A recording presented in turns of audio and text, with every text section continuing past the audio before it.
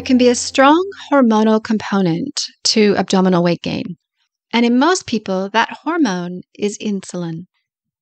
Specifically, I'm talking about insulin resistance. And if you think that sounds complicated and like maybe it doesn't apply to you, I encourage you to keep listening because insulin resistance is in fact very common and could be affecting you even if your doctor said your blood sugar is normal. Welcome back to the podcast. I'm your host, Lara, a naturopathic doctor and author of the books Period Repair Manual and Hormone Repair Manual. I've been a little slow getting this episode out to you because my life got busy.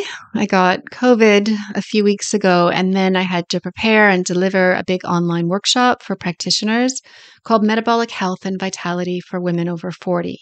And if you're a practitioner and want to check out that recording, you can find the link in the show notes. Fortunately, I'm feeling better now and am back on track with the podcast.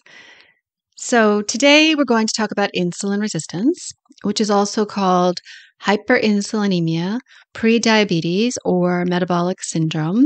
And it's common, affecting at least 1 in 2 people over 40 and lots of younger people. From a women's health perspective, insulin resistance can play a major role in PCOS, of course, as well as the weight gain of perimenopause. Insulin resistance can make periods heavier and increase the long-term risk of heart disease, dementia, osteoporosis, and breast cancer. So it's an important topic. And let's start with, what is insulin resistance?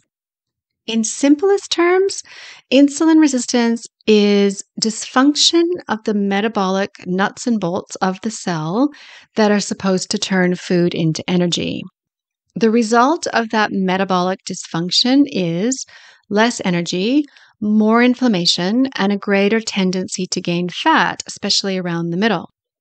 Insulin resistance can also cause high cholesterol, high triglycerides, and importantly, something called fatty liver, which is fat accumulation in the liver. Actually, fatty liver is both caused by insulin resistance and a cause of insulin resistance. So if you've been told you have fatty liver, chances are high you do have insulin resistance, even if your doctor never mentioned it. Why would your doctor not mention insulin resistance? That is a very good question and the reason for this episode. Most likely, your doctor actually suspects that you do have insulin resistance, but holds the conventional view that insulin resistance is caused by weight gain, and so skips over the insulin resistance part and just tells you to lose weight, thinking that is getting at the source of the problem. In fact, growing evidence suggests that insulin resistance is not caused by weight gain, but the other way around. In other words, weight gain, specifically abdominal or visceral weight gain, is caused by insulin resistance. So, being told to just lose weight to fix the underlying metabolic problem that is causing you to gain weight is putting the cart before the horse.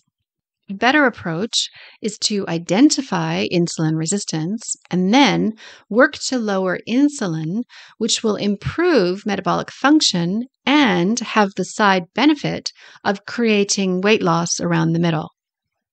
How do you identify insulin resistance? Signs of insulin resistance include, as mentioned, fatty liver, weight gain in the upper body and around the middle, skin tags, and another skin condition called acanthosis nigricans, which is a darkening of the skin in the armpits and around the neck. Now, just to be clear, you can have insulin resistance without having those physical signs. But if you do have those physical signs, it's very likely you have insulin resistance. Blood tests that suggest but not diagnose insulin resistance include high triglycerides and high cholesterol, which of course means that reversing insulin resistance can be an excellent way to lower cholesterol. The liver enzyme ALT and another test called C-reactive protein can be high with insulin resistance, and sometimes blood glucose and hemoglobin A1C or HbA1c can be high.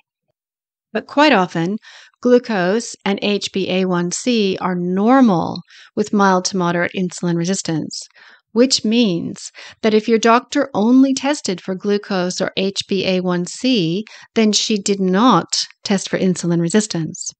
Instead, the test for insulin resistance is to test the hormone insulin.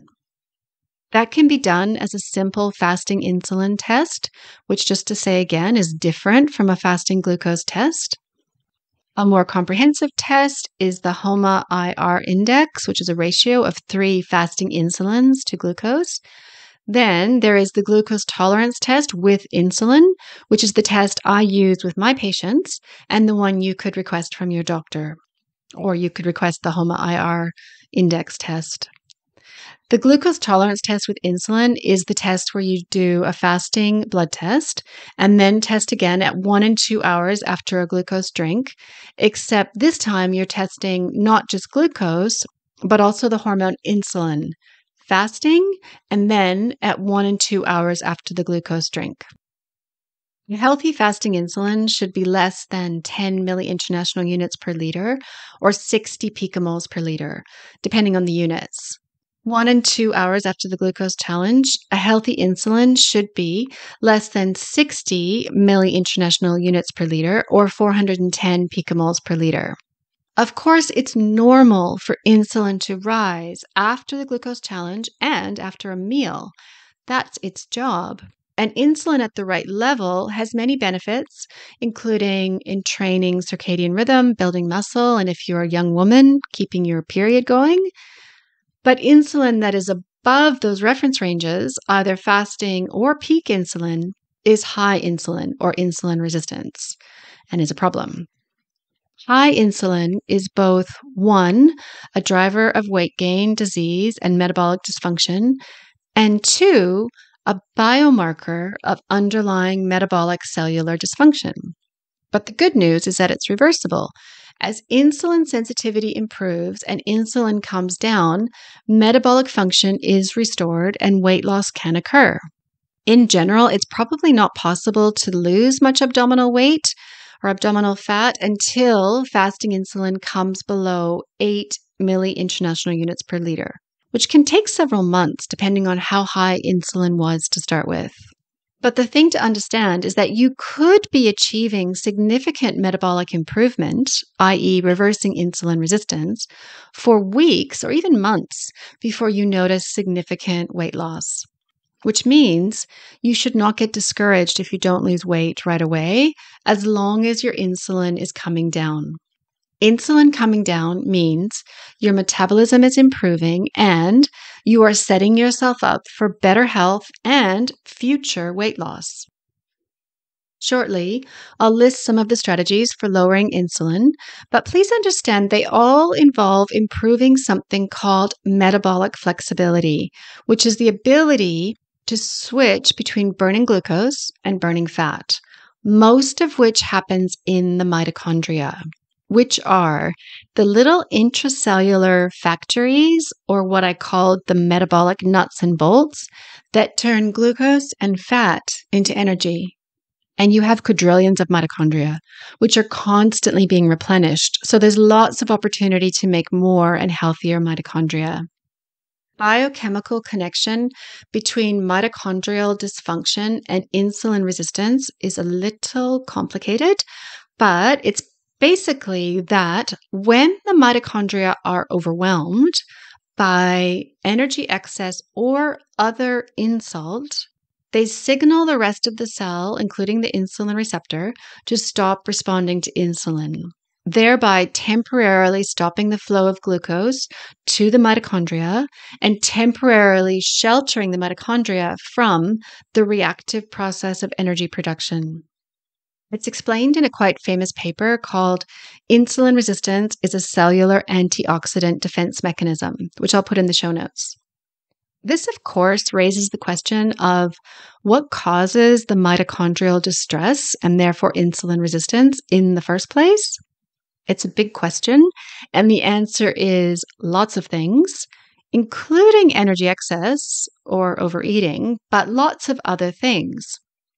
Other insults to mitochondria and insulin sensitivity include environmental toxins, medications, ultra-processed food, circadian disruption, sarcopenia, nutrient deficiency, neuroendocrine issues, chronic inflammation, and microbiome issues, just to name a few. And all those metabolic insults seem to be having an epigenetic or transgenerational effect, which means that each of the last 2 to 3 generations is more prone to insulin resistance than the generation before, which means your insulin resistance is a negative effect of your environment and or your parents' or grandparents' environment, and not necessarily something you've done wrong. At the same time, you can still make changes to reverse insulin resistance and regain a healthy metabolism. Full discussion of all the strategies would be a 2-hour lecture, and this is just a bite-sized podcast. So I'm going to have to just list some of my favorite strategies. And if you want the details and citations, please check out my books, blog, and recent workshop. And of course, you don't have to employ all the strategies at the same time, especially not all the supplements.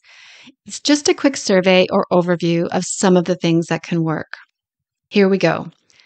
Effective evidence-based strategies for reversing insulin resistance include moving the body to build muscle, eating enough protein, avoiding ultra-processed food, including what are called acellular carbohydrates, fixing any underlying gut problems because meta-inflammation from the gut can cause or worsen insulin resistance, supporting a healthy circadian rhythm with morning light and protein, eating at the same time every day, which also helps circadian rhythm, getting enough sleep, reducing stress and enhancing parasympathetic tone and heart rate variability, boosting oxytocin, for example, by getting a massage or spending time with friends. If you're a woman, maintaining a good level of estrogen and progesterone, which enhances insulin sensitivity. And if you're a woman, not having too much testosterone or not taking a progestin with a high androgen index, because too much testosterone can reduce insulin sensitivity. If you're a man, the opposite is true. Too little testosterone can reduce insulin sensitivity.